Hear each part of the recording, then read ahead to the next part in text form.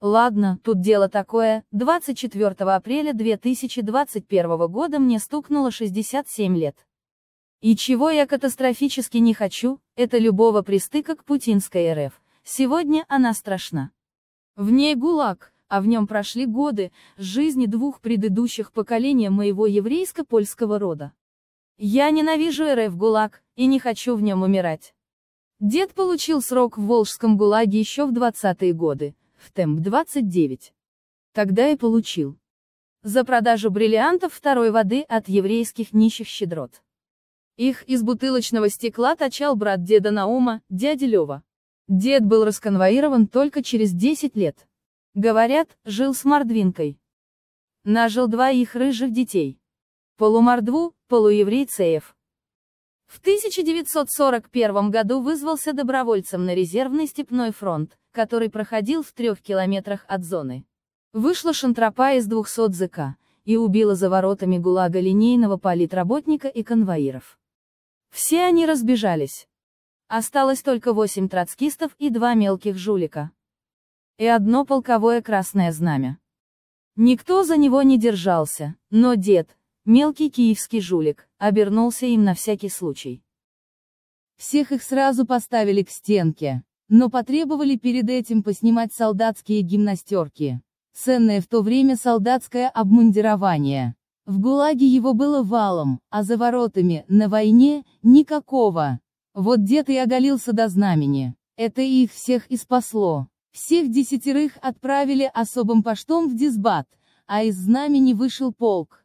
Деда туда вскоре и определили, после первой контузии. Случай редчайший. Занимался, как и в ГУЛАГе, извозом стал харчевым старшиной. Возил харч на передовую. Прошел до Берлина. Стал кавалером 2 орденов славы. Первый не дали, не коммунист. Им он так и не стал. Получил вместо славы орден боевого красного знамени. Все ордена вывез на себе в Чикаго в 1975 году, гордо смотря искоса на рьяных молодых погранцев, которым было велено ордена на старых еврейцах рвать с кровью. Не сорвали. Мой американский кузен Алекс гасал в этих орденах на Харлее, вылетел на бровку и получил пробитую голову. Ордена за славу, не для дури житейской. Дед меня воспитывал, а его уже только голубил. Вот и вырос тамошним раздолбаем, хоть и добрым. В памяти вот что застряло. Мадам, у вас там нет пустой стеклянной молочной бутылки. От таких сейчас не делают.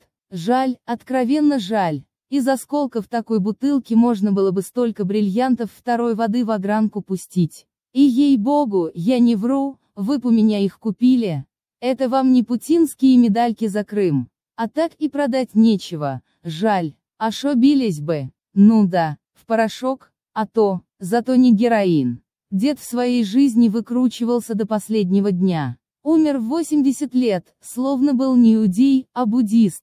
Вот и я выкручусь, даст Бог, таки да, мой старый ворчливый бог под кепочкой. А я во все времена вспоминаю деда Наума Борисовича Федоровского, ветерана Второй мировой, кавалера 2 орденов славы и ордена Боевой Красной Звезды, жившего на земле с 15 сентября 1910 года по 15 декабря 1990 года. Остались воспоминания и едва ли не одни только легенды, вроде этой. Чистота – самый существенный показатель качества бриллиантов. И выражается она в бла-бла-бла. Идеальный бриллиант, без изъянов, называется бриллиантом чистой воды. А вот во времена НЭПа существовали бриллианты второй воды. Их точали еврейские уличные ювелиры древнего иегупецкого, старого еврейского Киева из осколков стекла молочных бутылок. Такие бриллианты мгновенно разбивались в пыль, но весь секрет состоял в их изысканности. От них было трудно отводить взор. Они болезненно бледно блестели и даже в 1941 году, выброшенные из спецохранов в виде дохлых вещдоков всеведущего НКВД, они шокировали гестаповских душеприемников, оголтелые советчины. Фашисты не понимали, как почти килограмм брюликов рассыпался под танковыми треками в пыль, и чуть было от досады не пристрелили фашиста эсэсмана. Жаль, что не застрелили. Бандитский ювелир Левчик, незабвенный мой дядя Лёва, имел бы звездочку на фюзеляже. Сегодня эти выжившие стеклянные бриллианты уже самоценны потому, что стали вкраплением киевской старины. Они и сегодня завораживают взоры тех немногих потомкам городских молочниц, которым в те далекие годы всучивали эти блестяшки за вполне достойные деньги. «Мадам, не давите меня на мозолин, под ним такие же мозоли души, как у вас булыжные мозоли на пятках». Мадам, вам крупно повезло. Этот камушек почти в 15 карат. Вы его время от времени мойте смесью водки и уксуса, но только, гопрахт мунес, никогда не роняйте на пол.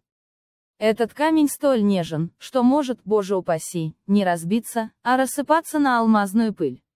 От этого у вас будут слезы, а у меня, не приведи Господи, срок. Так вы берете? Таки да. Тогда с вас бидон молока и килограмм грудного молозива. Только не своего.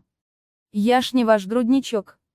Коровьего, естественно, а то у ювелира Бенчика туберкулез. И шоп он не выхаркнул легких, ему надо ежедневно не кушать, а просто-таки жрать то молозиво, запивая водкой на молоке.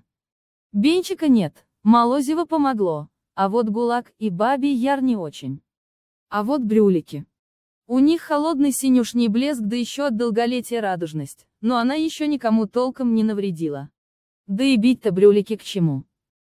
Мне ни к чему, вам ни к чему. Зайдите к Изикацу из Бердичева, и у него под давлением в 100 атмосфер может быть и получите достойные каминчики почти чистой воды.